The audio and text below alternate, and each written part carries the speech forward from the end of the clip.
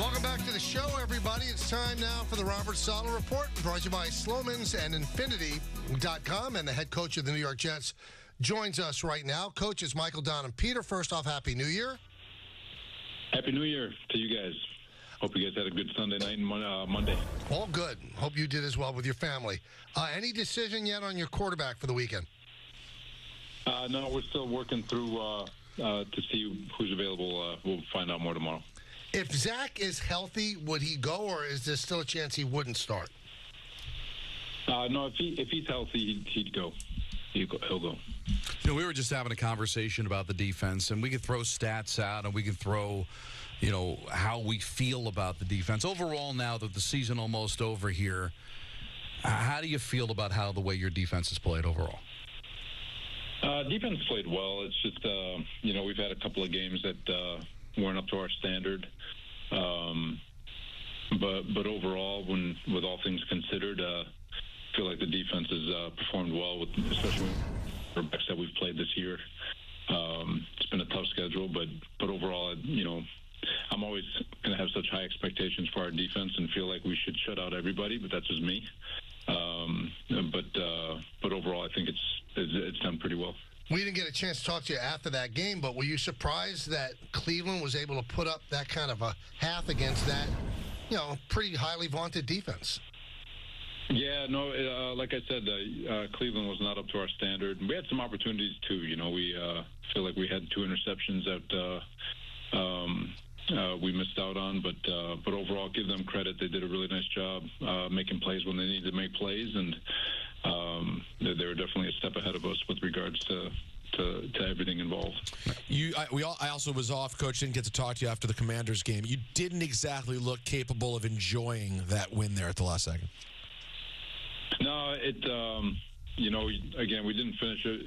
Chalk it up to 4 straight quarters of bad ball, and but I do think defense came back in the second half, played really well, because Cleveland was still trying to score and put up points, and felt like we did a really nice job forwarding it and giving our offense some opportunities. Took the ball away 3 times, scored on defense.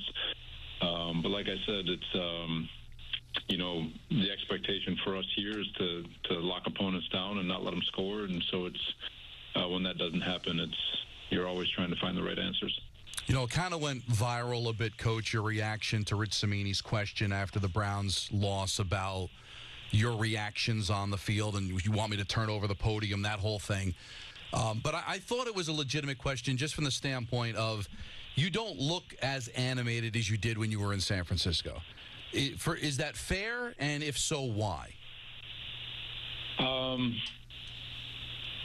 You know, I've gotten up and spoken about this, I feel like, a million times since I've gotten here. But, you know, what people see from what people took from animation in San Francisco was celebration. I always celebrate with our team, always. And but in adverse situations, I'm talking to coaches to try to figure out how we can get the player in the right headspace so he doesn't make a mistake again. I've never undressed a player in the public's eye. I always held it back for team meetings and closed doors. But so if animation means yelling at players and putting on a show, I apologize for the lack of showmanship. It's just not going to happen. It's never been that. It's never been my style. Even in San Francisco, where all the passion and fire, that narrative was created, it was more in celebration. You know, playing great defense, getting takeaways, getting stops, and celebrating with the guys and on all the work that they put in to see them have that success. I'm always going to be the first one to jump up and down for them. Aside from their family, I guess. Coach, you guys released Dalvin Cook today. Why before the last game of the year? You know, there's obviously a business part to it, but Dalvin's been an unbelievable teammate, and we really, really appreciate his time. I know it hasn't gone nearly as well as anyone had hoped for, especially him, and but just an opportunity for him to get out there and try to finish off the season strong. He's got a lot of juices left in his legs, and like I said, it just didn't work. But again, an opportunity. He's done us well, and he's been an unbelievable teammate, like I said, and even through all this adversity, he's been a great mentor to his teammates. He's been a great sounding board for coaches.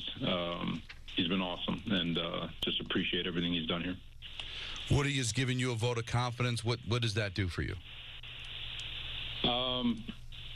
I'm always focused on the next opponent. Right now, it's Patriots trying to finish this thing strong, and always appreciated. I speak to Woody daily, and he's always been very supportive. Obviously, challenges us daily, but at the same time, he's never wavered with regards to support.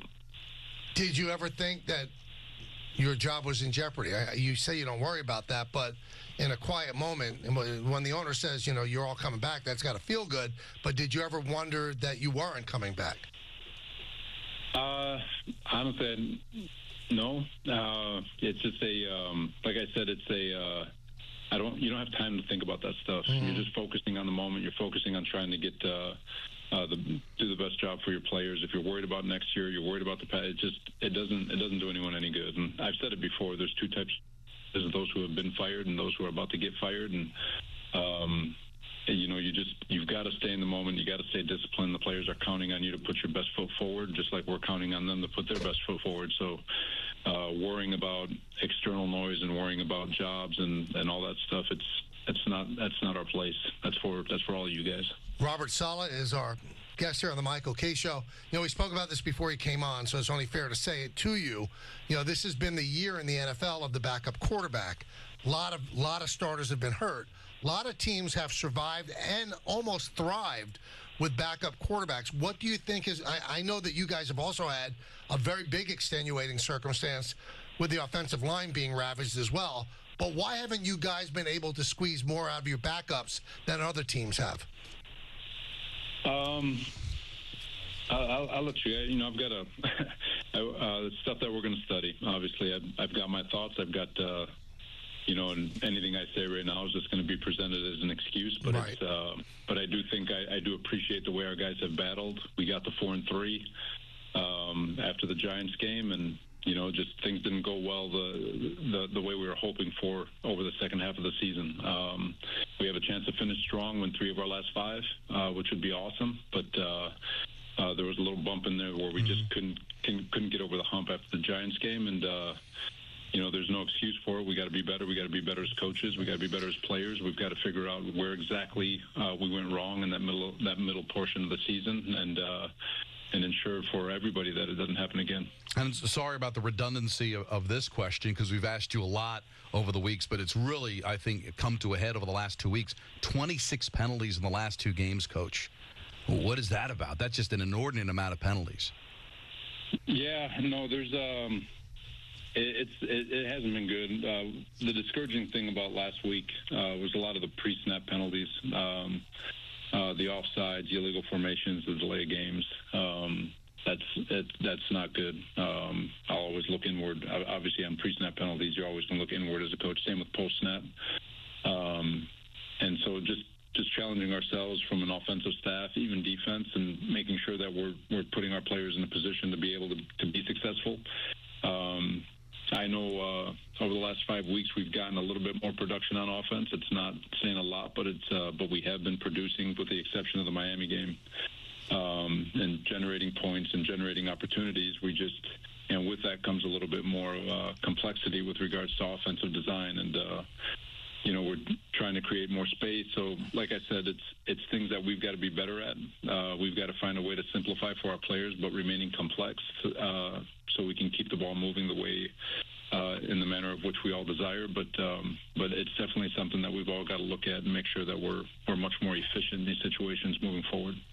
Everything is baby steps. Is it important to win this game against the Patriots just to get that monkey off your back while they haven't won 15 straight games?